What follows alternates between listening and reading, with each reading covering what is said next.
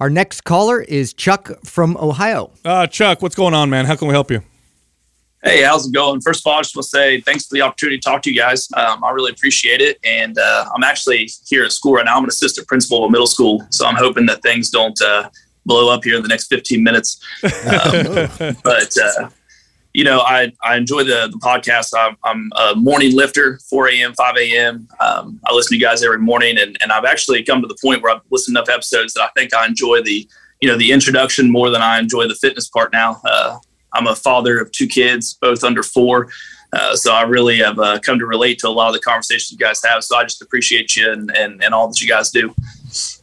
Thank you, Chuck. Nice. My question is around creatine in general. I know that I'm not a huge supplement guy. I basically take pre-workout, and I was taking creatine pretty consistently. And I've just kind of wondered here lately, I meal prep every day with beef, and then, usually a couple nights a week we have beef for dinner.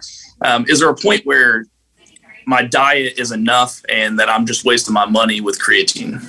Yeah, no, good question. Okay, so a couple things. Number one, you're fine without taking creatine, so you're getting enough from your food to be healthy. You're not going to notice, like when a vegan takes creatine, for example, studies will show they get an IQ boost, probably because they're not getting enough from food. That being said, will you benefit from supplementing with creatine? Sure. Probably. Yeah. You probably will, because and studies will show this, that creatine, additional creatine just tops out your ATP stores, strength. And you can experiment with this. You could take creatine for a couple of weeks, see if you notice any increased strength or a better pump. I do notice that in part of your question too, you mentioned creatine and hair loss. Would you like me to go into that a little bit?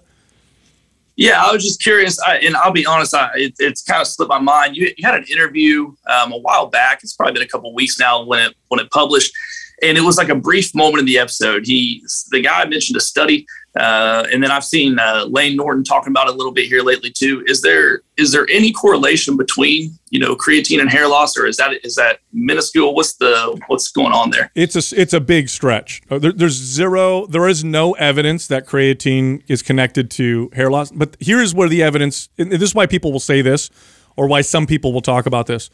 There is some evidence that creatine may cause an increase in DHT.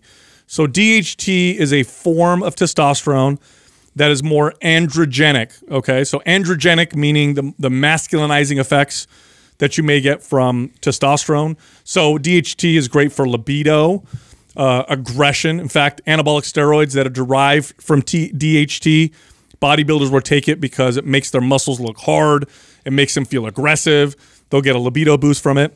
And DHT also can cause the masculinizing effects of hair loss, the female voice deepening. So if women take DHT, this will happen, or if they increase their DHT, maybe prostate enlargement.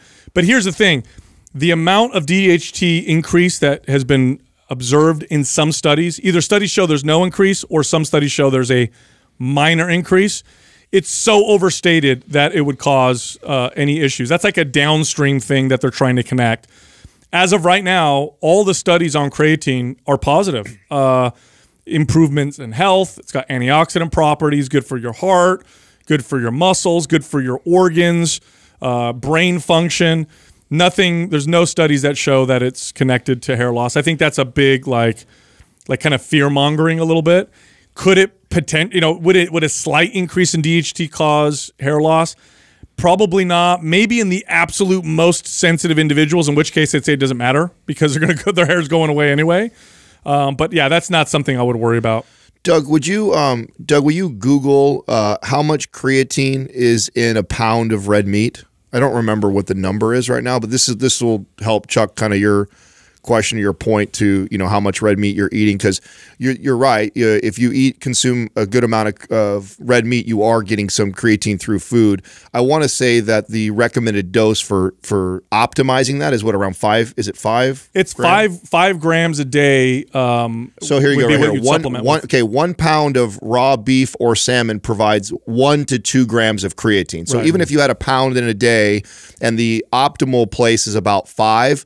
that's still only getting you about a halfway point to that. So you would benefit from 3 to 5 grams a day. Kind of what I do is if I had like a really heavy red meat day, that might be the day I do skip taking my creatine if it was like a really heavy day, and then all the rest of the days I'm taking it, or maybe I'm taking like a half scoop or something, so just so I can stretch out how long my creatine lasts. That's a strategy that you can use. You're definitely based off of how much red meat you're eating, you're not deficient. So it's not like you need it to be healthy. But if you're looking to build muscle, there'd be an advantage to you still utilizing some creatine. The only thing I would say, like I know some people have had issues like with their gut in terms of creatine and it not really,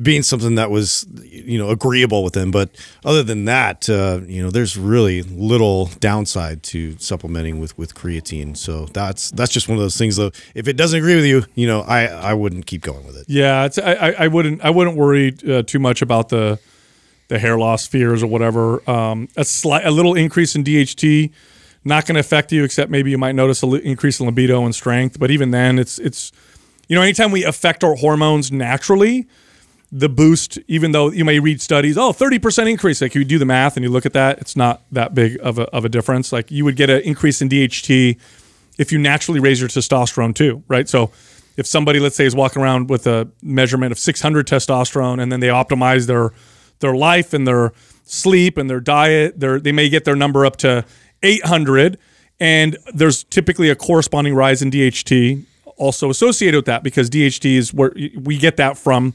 testosterone. But nonetheless, I wouldn't worry about it. And I think we're going to see in the next 5 to 10 years, creatine is going to get recommended to, they're already starting to recommend it to the elderly. Yeah, it's like a wellness supplement. It's a wellness supplement. And now some people don't really derive any benefit from it. They're called non-responders. But you'll know within 2 to 3 weeks, like start supplementing with it. And if you don't notice a difference, then it's probably not a big deal. But if you notice a little bit of a boost in strength, better pump, that kind of stuff, then go for it. Okay, great. Thank you, guys. Awesome. Thanks for calling in. Nice, Chuck. Yeah, that's the one. It's so crazy, right? Like of all of the promises of the supplement industry, of all the supplements. That's the one golden goose. In fact, creatine is what saved the supplement industry. It really is. Because of creatine, the supplement industry exploded. You can actually connect the growth of the supplement industry. Is that true? Absolutely. Really? Absolutely. If you look at when creatine hit the market, when EAS, I think, was the first company to really market it and bring it out. And it's what crushed for EAS, right? They brought it out. People took it. Oh, my God, it actually works, right? Yeah. And you can see how the supplement market really took off as a result. And it's backed by like hundreds and hundreds and hundreds of really well-made studies. It's been studied now for 20-something years. And it's probably going to be recommended as a health supplement, general health supplement. It was interesting when it first came out, like, the football team, we started to take it, and there was all this fear behind it because it actually worked. Yeah. Right? And so like we got people coming in and warning us about, all these different things that potentially like could happen. And it's like, none of that was true, but it was lots of fear going into it. Like it was some kind of hidden steroid we didn't know about. Yeah. It's one of those few supplements that I cannot take for a while and then reintroduce it back into my routine, and I see a nice even increase in all my weight, like strength wise, and I also look fuller, right? So like I noticed that like my muscles look fuller, or I look bigger because I'm probably hanging on to a little bit of extra water in there too. So I think that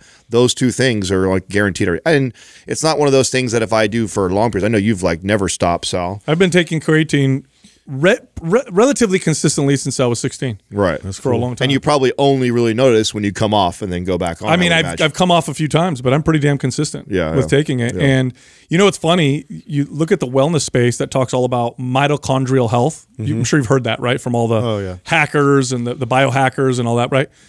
One of the best things you could do, powerhouse of the cell. Yeah, one of the best things you can do for the mitochondria of your cell is help them produce more ATP, which is one of their main sources of energy.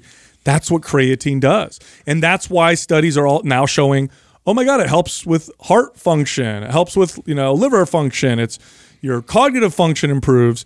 So it's just one of those, and it's like it's like a miracle supplement in the sense that there is no other supplement that comes close. And it's really the only one that's ever lived up to the hype. Really no other supplement has lived up to the hype, not even close to what creatine has. Now, to your point to the mitochondria health, I've always wanted to do this and test and be consistent with it. I've played with it, but I haven't been consistent with it to really tease anything out. And that's the stacking it with the red light therapy. Since the red light, doing it post-workout, doing red light therapy, and then also taking your creatine, it'd be interesting to see if you noticed like an added boost from that. It makes sense because they both do that, right? Through different ways. Right.